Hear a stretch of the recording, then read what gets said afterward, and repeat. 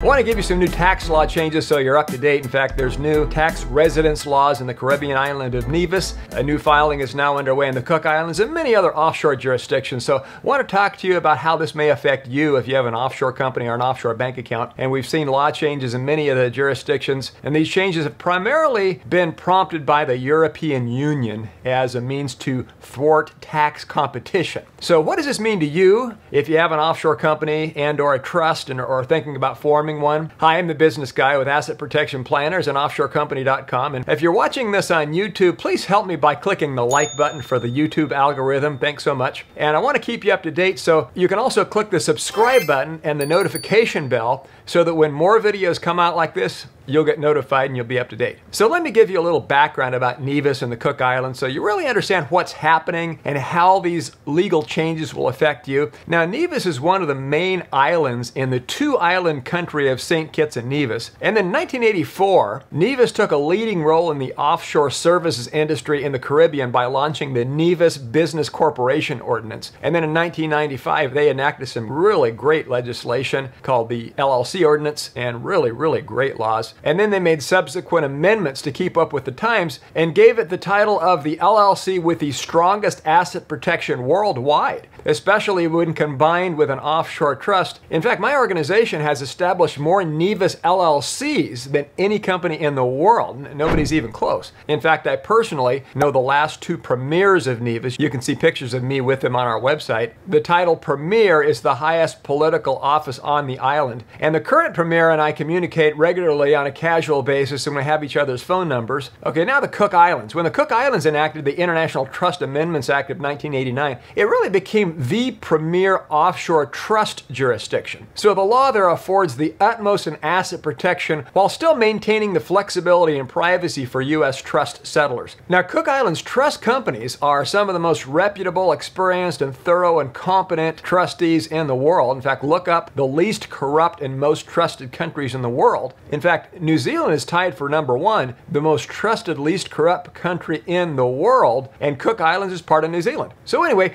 what kind of pull does the EU have over these countries? Okay, well, the EU provided Cook Islands with assistance of almost 12 million euros, or currently about 14.2 million US dollars, between 2008 and 2013 under the European Development Fund, and most of it went to water, sanitation, public health, economic growth, environmental items. And as far as St. Kitts Nevis goes, the EU is the largest grant aid partner for development. The purpose? To facilitate St. Kitts and Nevis EU cooperation, and the aid focuses on renewable energy and provided them with about 2.6 million euros or about 3 million US dollars. So, okay, with that backdrop, here come some officials from the EU, let's say about 7 guys all dressed up in suits, over to, say, Nevis to meet with Premier Brantley, who I know personally. And they say, hey, Premier Brantley, I know we're providing Nevis with a lot of money, and you know, by the way, we don't really like it when you tell our citizens they can invest in your country and not pay taxes. So, say Mr. Monet, who lives in Paris, France, or Mr. Schneider from Berlin, Germany, if you start a business in Nevis that employs 20 people in Nevis, your business doesn't have to pay any taxes. So Nevis has 20 more of its citizens employed, so that's good for Nevis. But it's bad because Mr. Schneider could have started that same business in Berlin and employed 20 Germans. But if a Nevisian started that same business in Nevis, that business would have to pay taxes. So they say, hey, Premier Brantley, I mean, you don't give that benefit to your own citizens, so why are you giving it to ours? We don't really like that. So they say, you know all that money we gave you, and you know your access for borrowing money from the World Bank, and you know those correspondent banks that give your banks access to do business in Europe? Well, we wouldn't really want all those nice things to disappear, would we, Premier Brantley? Now, I'm not saying this exact scenario happened in this way with these exact words, and that they were offering these exact benefits, but you get my point. I'm not really far off, and that's how it really goes down. And the key thing is with politicians, if their whole economy goes down the tubes and you have a whole bunch of people unemployed and things aren't going well, their chance of being reelected really goes down quite a bit. So they're going to perk up and they're going to listen to what these 7 guys in suits say to them. So the EU says, okay, I'm going to leave it up to you, but I want you to write some laws and define what it means to do business in Nevis. And when they actually do business in St. Kitts Nevis, I want you to treat our citizens citizens the same way you tax your own citizens. So you go ahead. We'll give you 18 months to do that. And all those nice things we've been doing for you, well, hey, there's no reason for that to stop. So St. Kitts and Nevis legislature caves in to the pressure, and they passed the Income Tax Amendment Act 2021,